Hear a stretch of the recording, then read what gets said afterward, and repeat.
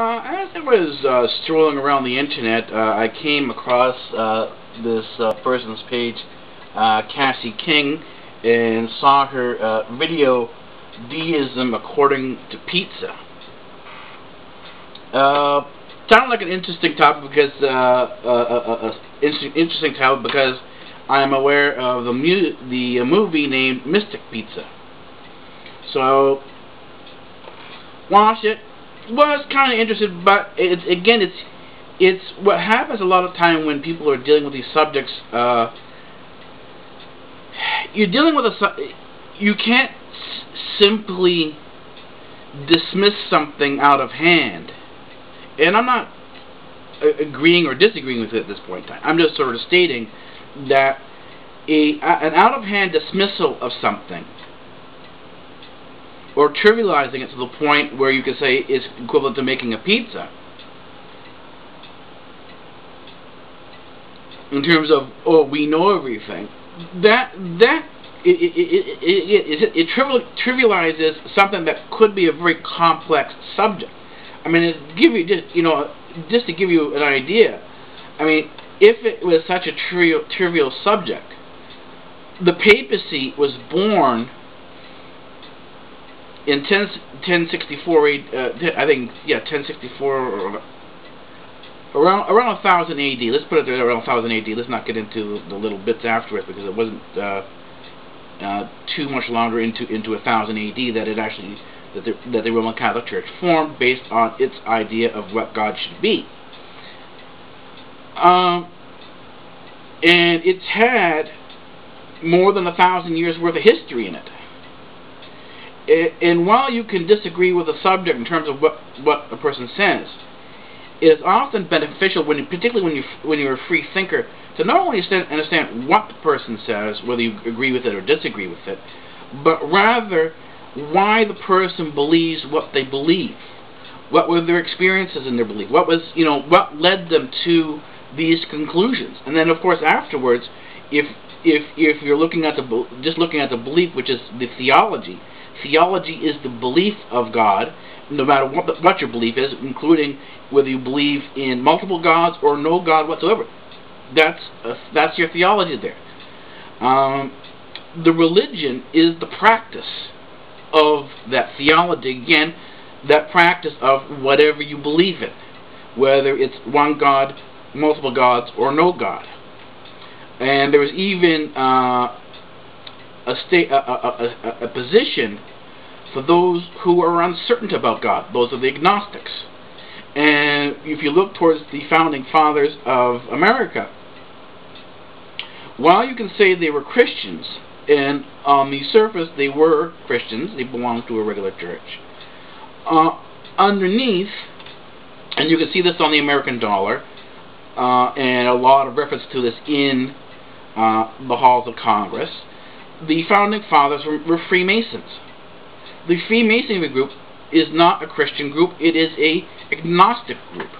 It is a group that believes that there is a God out there, but not much is known. It takes what it states as a free and open mind position about God. So, coming out and stating that deism, which is basically a recent term, is equivalent to making pizza, in terms of how the world was created, in terms of its,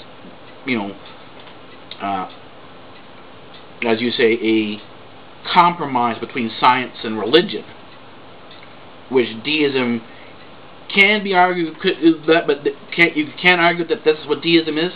But although I think people who actually believe in deism, the deists themselves, for the people who call themselves deists, would argue differently.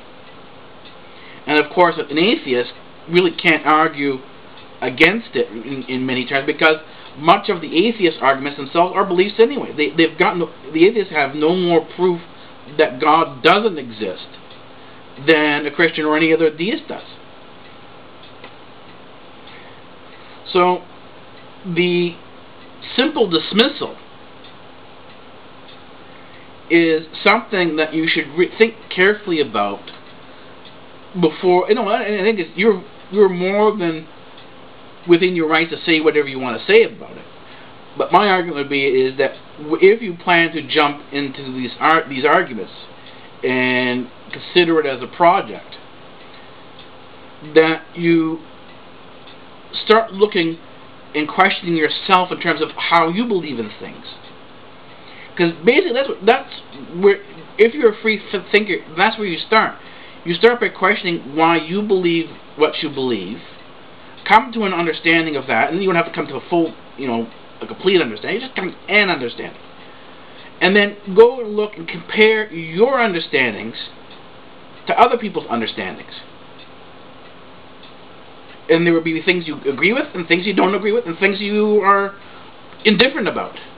So my recommendation in terms of what I think about what you said and what your project is about is that you should, you know, take a more in-depth approach, a serious study on this. And a serious study is not a couple month long school project. A serious a serious study could be in the order of years. And there are people who spend enormous amounts of time in libraries doing just that, spending years studying a particular subject.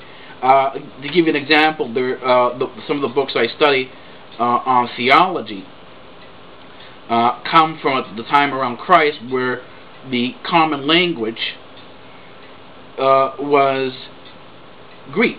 And it's not the modern Greek that we see today, but it's an older form of Greek. Greek, like English or any language that has been around for time, has an evolution of words and how words are used.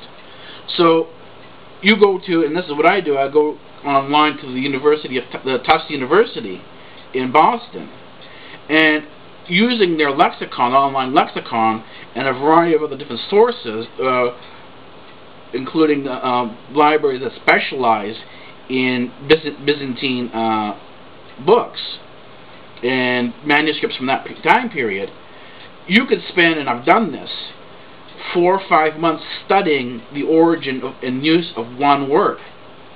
We're not just simply talking about a whole concept of deism. We're talking about one word, like the term. Let's say we'll look up the term Genesis in the Bible. Well, you're not going to find the term Genesis in the original Bible. What you'll find is you'll find the term Yenithis. It sounds like it, but you can see that the Greek borrows from the English. I mean, the English borrows from the Greek a lot of times. And it has a variety of forms, like Yanata, right? Yanata. And in Greek, rather than saying Merry Christmas, we say Christou Yanata, which means Christ is born. And you can see the Yanata in the Genesis, right, in the beginning. So rather than simply saying in the beginning, the Greek infers and implies not just a simple beginning of the universe, but the birth of the universe. Because the Genesis' relationship to Yanata gives you the implication into birth. The same thing goes when you look at the term day in the English text of the Bible for Genesis. You go into the Greek text of the Bible, and the word day doesn't appear. What you say is Eona. Eona is the word that you find in the Greek text. Well, you look up in the Greek text and see how the word Eona translates. Well, you can't get the term day. It's never used really in the term meaning day. Eona is what the English will know as eon. If you look at the term eon and use it in any of the geological texts, you will find eon, if you go back through the history of the word, comes from the Greek word Eona. And the Eona is what is used in the Bible, is what is used in Genesis, not days. And so what happens is that you've got a translation difference from the Greek that the Bible was written in at around 300 AD, and the actual English translation. So you could spend a good year looking at the errors in translation alone before you get into the serious topic of deism. And so this, I strongly suggest that if you're going to take this as a project, that you start really sort of opening your thoughts up to what's around you in terms of what the resources are. And if you need any help, don't hesitate to contact me. I am a researcher, I'm a scientist, and I'm not going to tell you what to do, but I will give you some ideas on how to look for libraries online so that you don't have to spend an enormous amount of time walking around to different libraries. Most of the resources can be found online now. Anyways, I hope this helps. I hope you move forward with your project. Don't be discouraged if you get negative comments. And it was nice talking to you.